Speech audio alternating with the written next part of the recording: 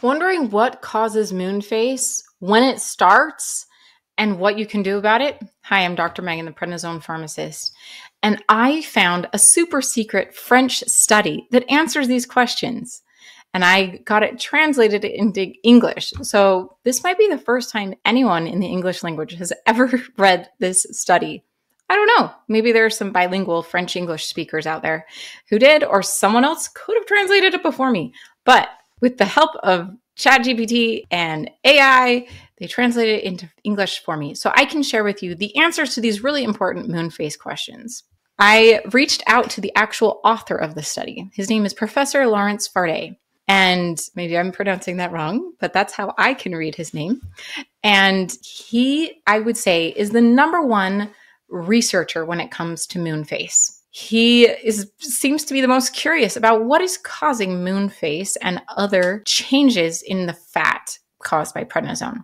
Others have basically glossed over this. Other researchers have just not covered this topic because prednisone's a super old drug and nobody bothered to do the studies about it because it was approved before the FDA required lots of studies. And then the manufacturer has been out of business longer than I've been alive. And so the studies have just never been done. So private researchers like Professor Fardet in France are the only ones doing these studies. So I wanted to share with you the results of his studies so you know exactly what there is to know about moon face. So Professor Fardet used a group of people who would be on prednisone for a long time. A lot of people take prednisone short term and for many different conditions. It can be anything from your eyes to your kidneys to your skin to your lungs and anything in between. The only type of doctor who doesn't prescribe prednisone is a psychiatrist. So he needed to choose a population that was likely to be on prednisone long term, and there were similar reasons for taking it. And so he chose a disease called giant cell arteritis. And people don't normally get this until they're older. And it is inflammation of the cells in the arteries, usually the temporal arteries, the arteries on either side of your skull. And it can lead to blindness if untreated. So it's really important for the treatment to happen. And there are a few alternatives. There are a few more that have come out in the last years. But when he did this study, there was literally no other option to prevent the blindness from happening.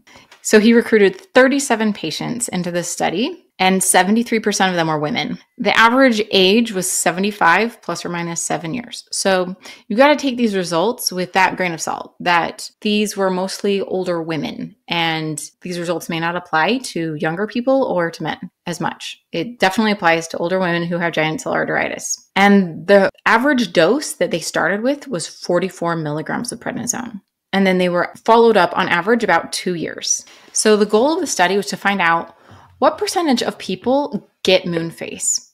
And because moon face is a really imprecise term when it comes to medical literature, he redefined it. And that word is really big, but I thought it would be fun to say it out loud. It's corticosteroid-induced lipodystrophy.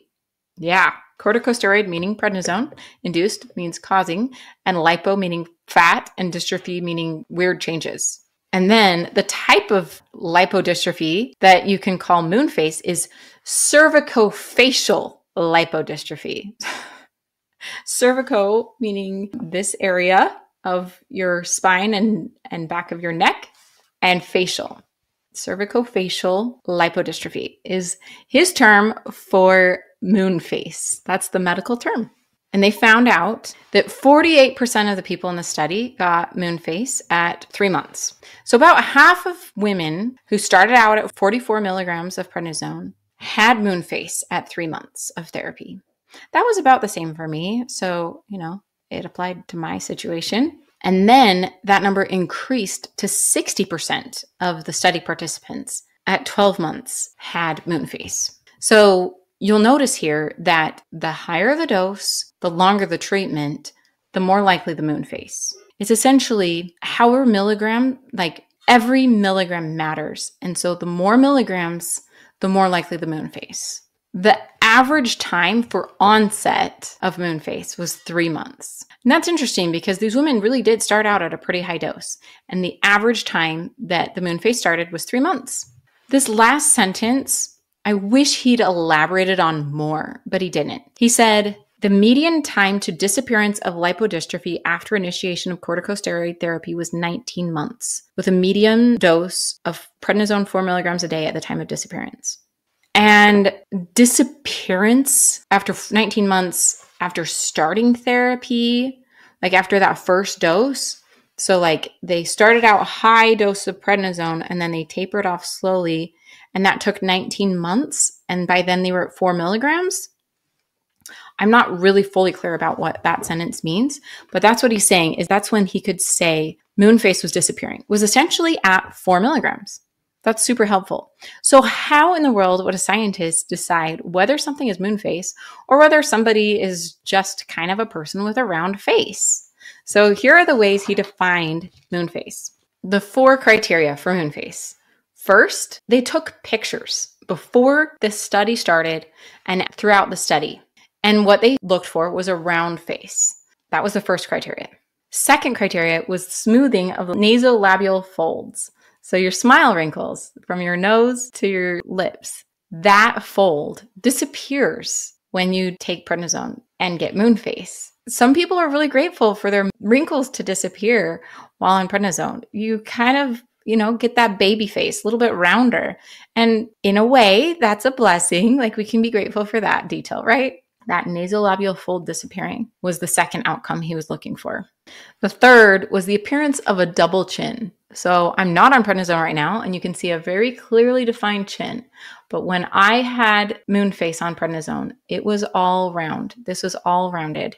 There was not a line here. It was just kind of not fun. And then the fourth was the appearance of a buffalo hump.